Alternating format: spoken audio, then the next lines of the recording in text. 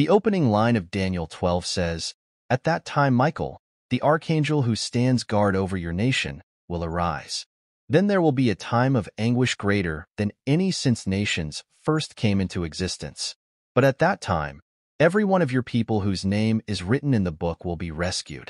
This is the prophet Daniel warning us of extraordinary end-time events that will affect the entire world like never before. But it's not all doom and gloom, because he also provides wonderful hope for those who are in Christ. Now, in order to understand Daniel 12, you need to go back a couple of chapters to Daniel 10. In Daniel 10, we're told that Daniel was praying and fasting for 3 weeks so that God would speak to him. An angel of God appears to Daniel and says, "Since the first day you began to pray for understanding and to humble yourself before your God, your request has been heard in heaven. I have come in answer to your prayer.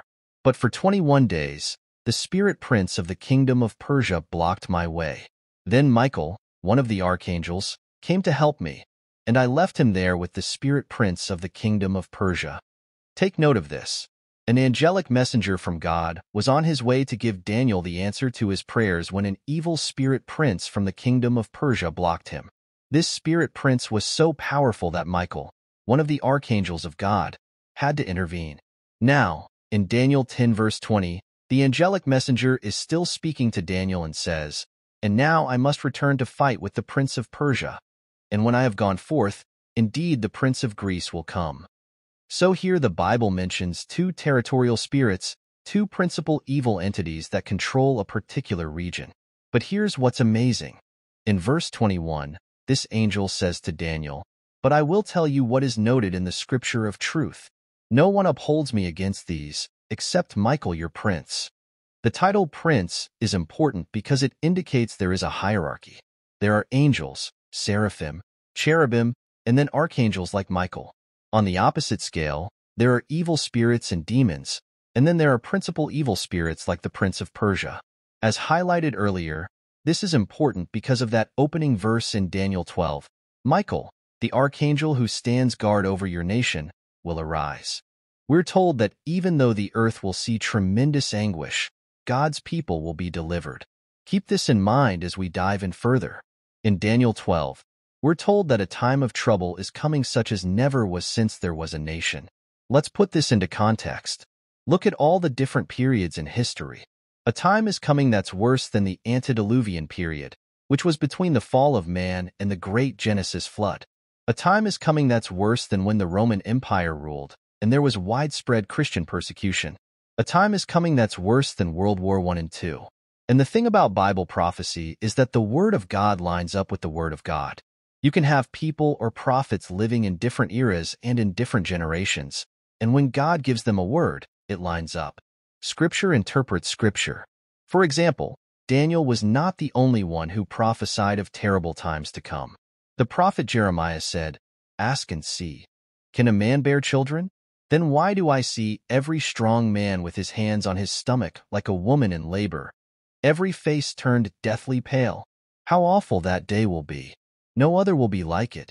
It will be a time of trouble for Jacob, but he will be saved out of it." This was in Jeremiah 30 verses 6 to 7. Then, in the New Testament, our Lord himself said in Matthew 24 verses 21 to 22, "For then there will be great distress, unequaled from the beginning of the world until now, and never to be equaled again. If those days had not been cut short, no one would survive, but for the sake of the elect, those days will be shortened." And so, you see, what Daniel said about a time of trouble coming is confirmed repeatedly in the Bible.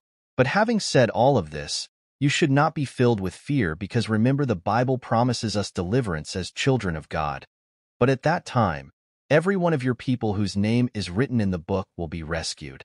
Now, Daniel 12 verse 2 says, "Many of those whose bodies lie dead and buried will rise up, some to everlasting life and some to shame and everlasting disgrace.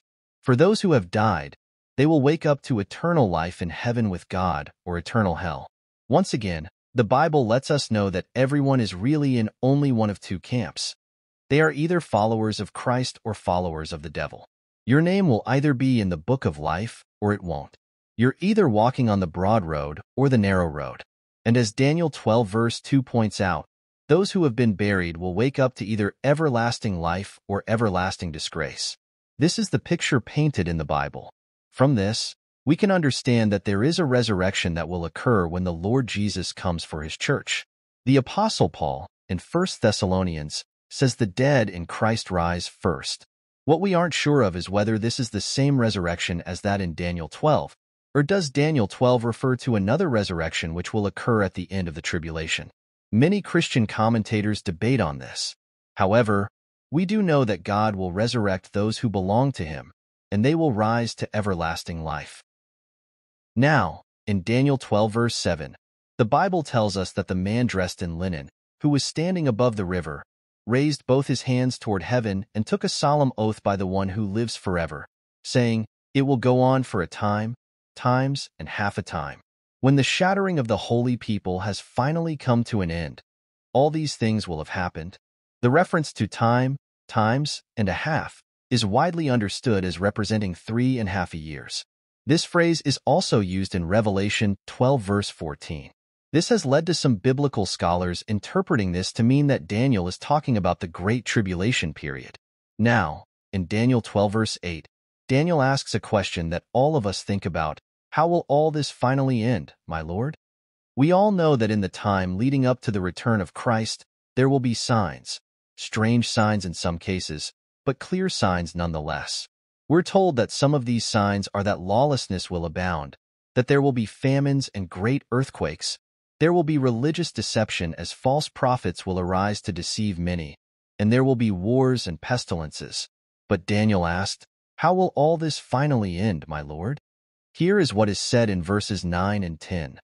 But he said, "Go now, Daniel, for what I have said is kept secret and sealed until the time of the end. Many will be purified, cleansed, and refined by these trials. But the wicked will continue in their wickedness, and none of them will understand. Only those who are wise will know what it means."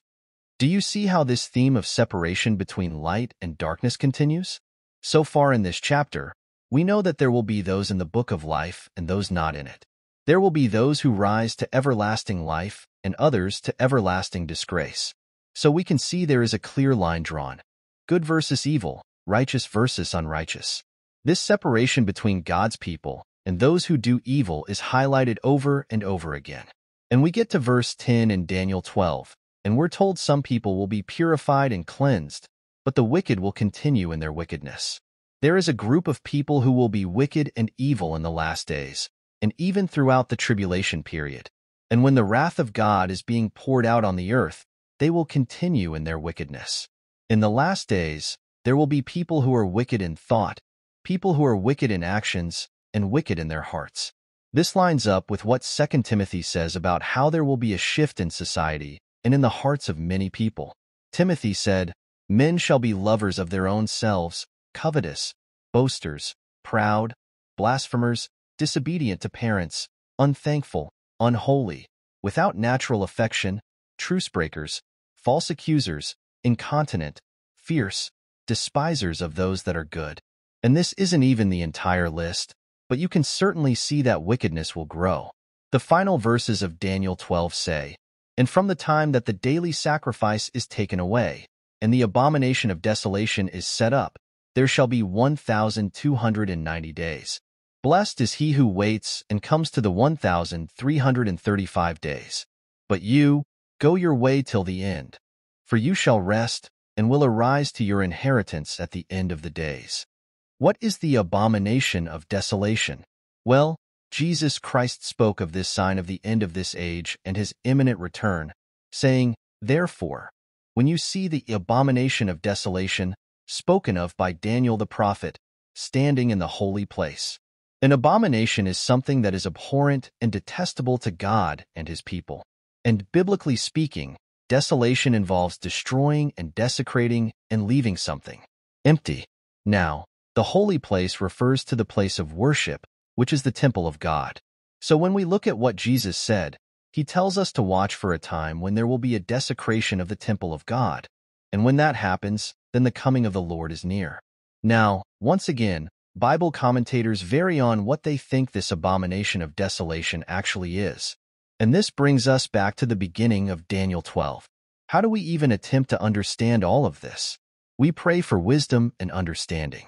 But most importantly, we stay close to Jesus Christ, because although there will be a time of anguish such as never was seen before, every one of your people whose name is found written in the book will be delivered. So, I encourage you today to continue to strive to be counted among those who will be delivered. May we be found in the book of life. May we be found in Christ, because it's only in Him that we can be delivered.